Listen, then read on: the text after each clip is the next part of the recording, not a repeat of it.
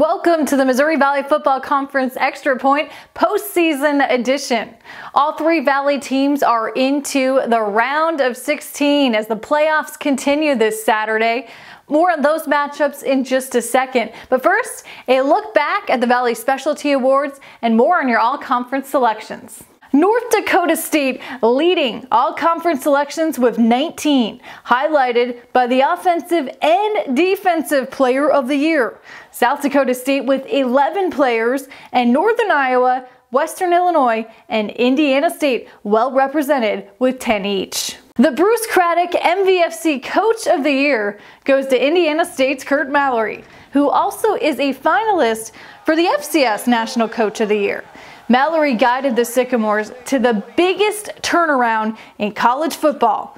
After an 0-11 season last year and being picked last in the Valley, Indiana State orchestrated a 7-4 campaign, third-place league finish, and number 22 national ranking.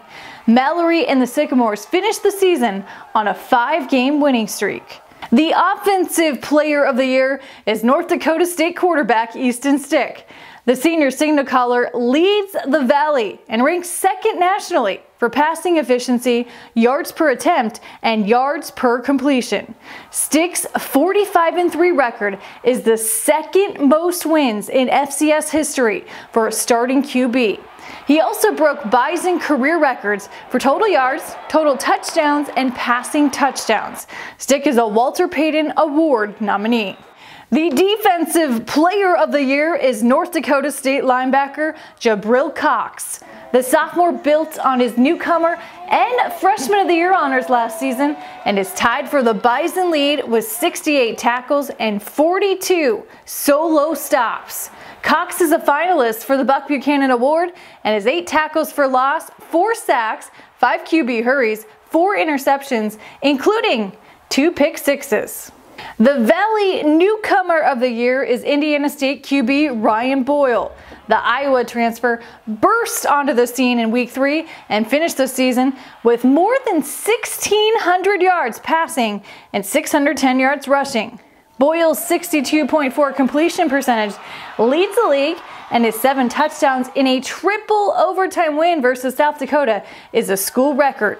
Boyle was a big part of Indiana State being the FCS's most improved team and the Sycamores' third-place conference finish. The MVFC Freshman of the Year is South Dakota State's Pierre Strong Jr.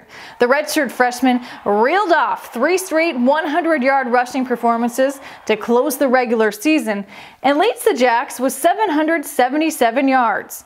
577 of those yards have come in the last 3 games.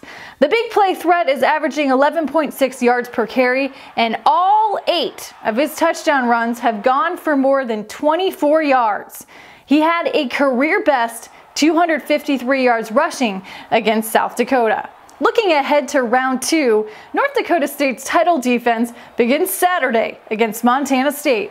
The Bison are 28-2 in the FCS playoffs, having last played the Bobcats in the 2010 postseason, a 42-17 NDSU win. South Dakota State takes on Duquesne, a rematch of their 2017 season opener, won by the Jacks 51-13. SDSU makes their 7th straight playoff appearance and is 4-0 at home in the postseason. Northern Iowa heads to UC Davis following their 16-13 win over Lamar in round 1.